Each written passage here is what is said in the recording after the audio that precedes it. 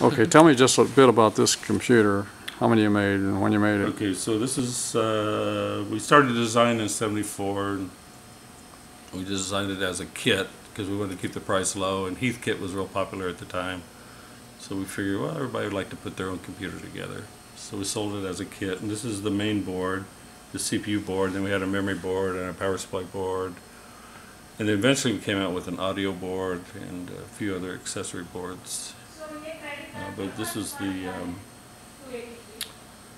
CPU board, and it's unserialized, so it's probably one of the first ones that I used for testing. It says 1975. And 6502 CPU and the I/O chips, and then memory chips. And you said about 5,000 of those were sold? Plus the 5,000 yeah. of the first Jolt. So pretty rare, actually. That's not very many. It seemed like a lot at the time. But yeah. And we, being young engineers, we didn't know how to market it, so we hired a marketing firm out of Palo Alto called Paheco. And this P-E-H-A-C-O were the first two letters of the founders of that company. No, that was their wife's first two initials. Oh. And so they ended up doing some international marketing for us. They did a 2-spread advertising in Electronic Magazine and Byte Magazine, I think. And those are on the internet. I still see those ads. And so they took like 15% of the sales for that marketing. And really because of that, we were able to sell so many. And then they... So what did they sell for? This is 149, pretty much 149 per board in part form. And then this was like 249, I think. So this was the result of the Jolt because companies said we don't want to have our people solder because that's not what we do.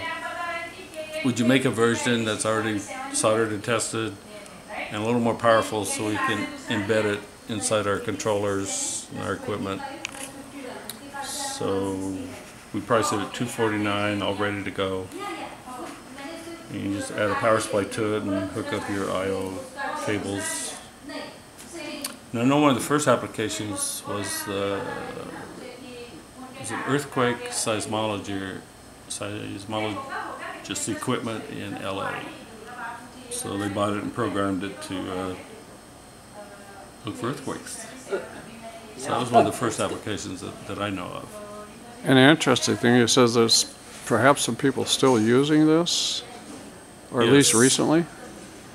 When we were bought out by Honeywell Corporation eventually, and when they decided not to continue the product line, our senior technician said he'd like to buy the rights.